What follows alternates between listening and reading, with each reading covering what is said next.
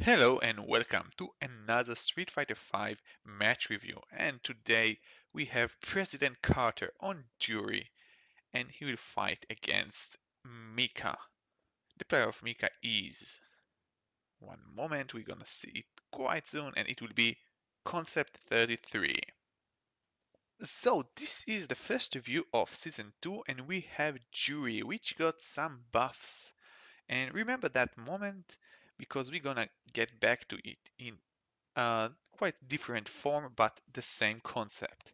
And President Carter, in his message, says that most of his problems might be reckless offense and going into autopilot. And while the offense might not be it, at least not at this moment, there is some issue with autopilot in his game, and we're gonna see exactly where it is. It is somewhere we are not used to think about as an autopilot spot, but here we are, and we got hit exactly by that. So in this moment, why did we get hit by this down fierce punch? Well, if we saw it even once again, we're gonna see that we think that Mika is far away enough now, but and we will try to stick out and move there. But she has some other plan and she will press the button, she will activate the V-trigger and she will take the round. Now, don't get me wrong, throwing out moves is a good thing, or at least is a decent thing. It's something we need to do sometimes. But, and it's a big but, we have to think about it. We have to do it when we predict something relevant it will hit, and because if not, it is susceptible to the same thing we saw Mika does. Again, it will be the standing roundhouse, or it will be a jumping from other characters, or maybe a fireball. And once again, we got hit by the exact same thing, which we a bit failed the combo from the Mika player, but he will uh, make up for it with a random standing roundhouse. So we think to ourselves, why he's doing that? What he's trying to beat his throwing out move? And here we see a great example. A dash in. Alright, so we know that sticking out a move will beat a dash in, but what it will lose to? Well, it's gonna lose to down fierce as we saw. And what we saw here? He actually waited. And by waiting, he was able to react to the charging and counter it, a bit messing up the combo, which is fine. And again, we waited and we thought she will do the roundhouse, but we didn't really reacted to it.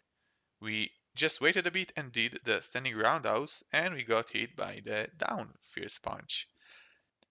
So let's break down the situation. We're gonna block two low low kick, and then we're gonna be this far from the opponents. So let's think about what is her options now. What is Mika's options now? She can go for, as we saw quite a lot, standing roundhouse and charge it. It will counter some stuff. She can go for crouch, fierce punch, which will counter some stuff. And she can obviously, as we saw, dash. I hope you see the green over the tree here and the lovely holidays arena here. And yeah, I think I'll really go with that. So what can Juri do to counter it? Um, she can stick out a move. Sticking out a move will beat dashing, which is good. Let's call it move or press. Let's use P for pressing buttons. She can also jump. What jump will do here? Jump will obviously beat both attacks, the standing fierce punch and the standing roundhouse. But what it will lose to? Well, Mika could dash in and react to jumping and with her anti-air, which will be down medium punch. While throwing a move will do we want to use another color? I wonder. Let's try it. Let's see if we don't get the screen too messy with that. So the P, which is we remember is pressing buttons will be the blue. She has another options which is to wait and react. So we'll use another color. I think yellow will be nice. So we'll use it as W. If it looks too much as homeschool, well, yeah. So what's waiting will win?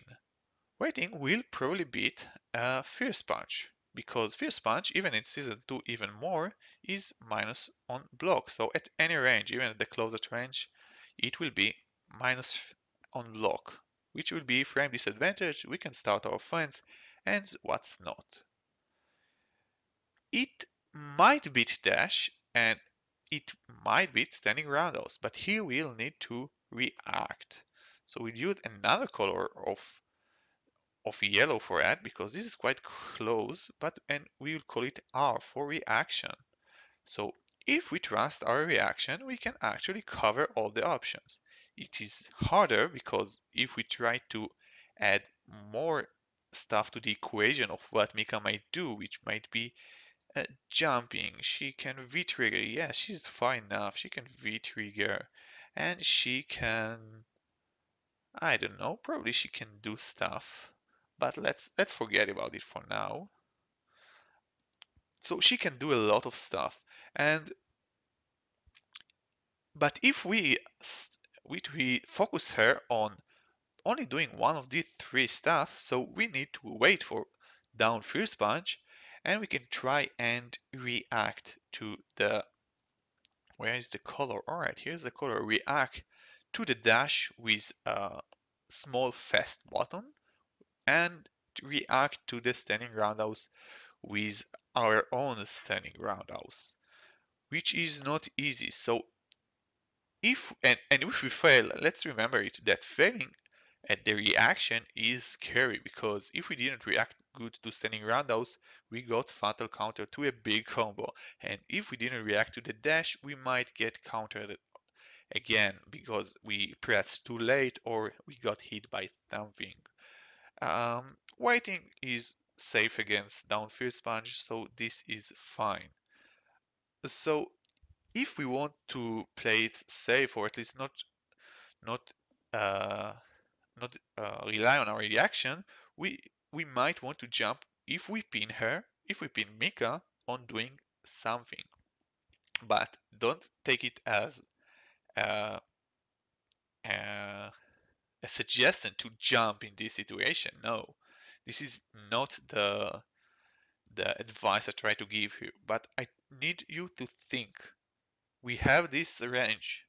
We have this situation here. We need another color. We'll use black. We know that this distance. We cannot go on autopilot for that distance. We have to think about all these options. And over the match, we have to uh, consider everything and think, all right, this Mika, she loves to do crouch freeze and she likes to do standing roundhouse, but she didn't really do a lot of dashes, so we maybe don't need to pin her on that. No, we need to use another color because she doesn't do that. So we'll, oh God, oh God, I deleted it. Wow, this is harder than it looks, guys. So she doesn't do that. So we can try to pin her on that and try to counter that by jumping. And every time we need to have a prediction of what our opponents will do and to punish that. So let's throw it all away and come back to talk about it a bit more. So this is again regarding the autopilot. We already encountered autopilot behaviors in different points in previous videos, which was on offense when we did the jumping and we were fixed on what we're gonna do without reacting to our opponents or basically even reacting to our own if we got hit or not.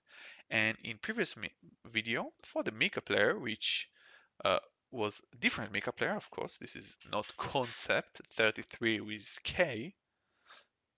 What a weird name. Alright, and never mind.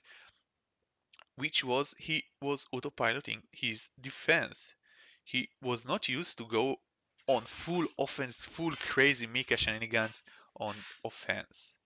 And on defense, I mean, when he blocked something that put him at frame advantage. Oh, this was a nice Spanish. Great job. Great job, President Carter.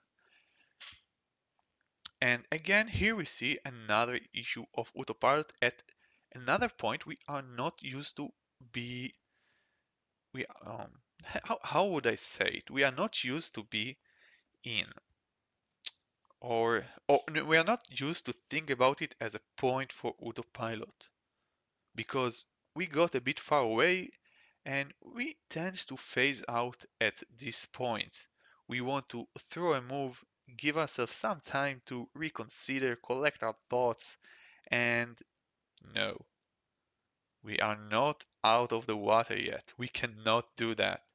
And a lot of damage that our Juri player, President Carter, got hit by in this match was exactly because he was throwing out moves at this range. And even if he didn't got hit by because of that, but he most of the time did got hit. But even at times he didn't got hit by that, he got put in frame disadvantage because he whiffed move. It made him blocked charge standing ground out. If Mika would have jumped in instead, he would have needed to block that. So we really can't relax and we need to stay focused at every point of the match. So this time we're gonna look at Sako and how he used Juri against Mika. This is I took from Karozzo channel. I will link for it in the description. This is obviously quite old match, 5 months ago from season 1, but what we see is timeless. And we're gonna just focus, he's gonna do a lot of stuff with Juri as usual, but we're gonna focus how